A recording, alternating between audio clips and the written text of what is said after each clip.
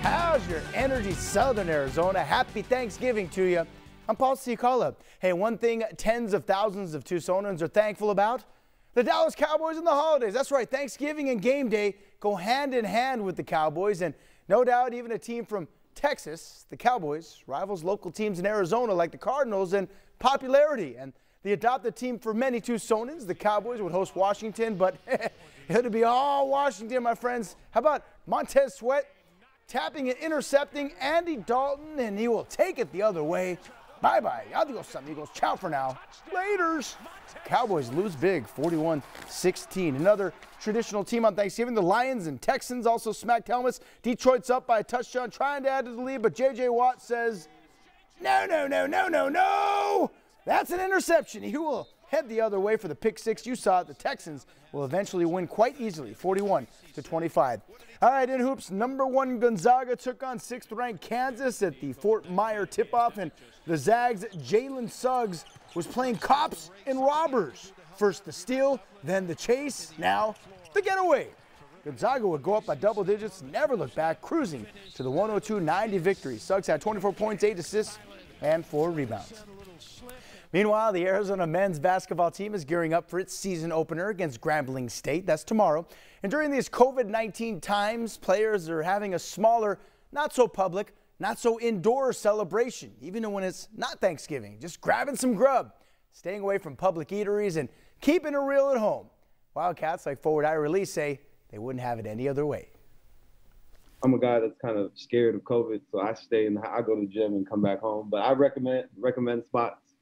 I have the guys come over. Some nights I'll cook dinner for them. You know, we'll have like a Uno night.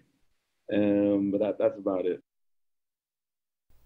That's how it is during a pandemic. All right, tip-off tomorrow at McHale for Ira Lee and the Cats, 3 p.m. Meanwhile, the Arizona Wildcat football team is heading into the holiday weekend with one goal in mind: beating UCLA on Saturday and preventing the school record losing streak in football to getting to 10 games. It's a streak that's lasted well over a year. Get this, the Wildcats haven't won a football game in 418 days. The last victory for the Cats was October 5th, 2019 against Colorado.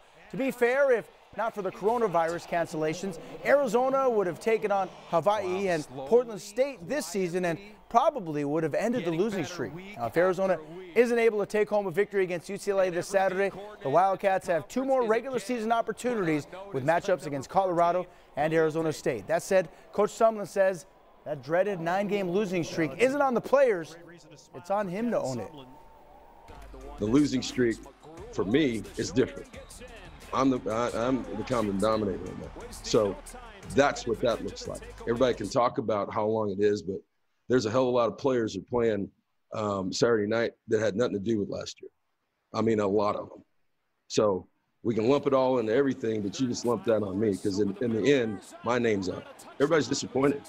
Nobody's happy, right? The coaches, players. I mean, we're expecting to win. We don't want to lose. We don't want to be blown out. We're expecting to win, and we thought we were going to win. We're prepared like we were going to win, and we need to win. So sucks because we want to win. Certainly do. And quickly, another cancellation because of COVID-19 concerns in the Pac-12. USC's game against Colorado has officially been canceled.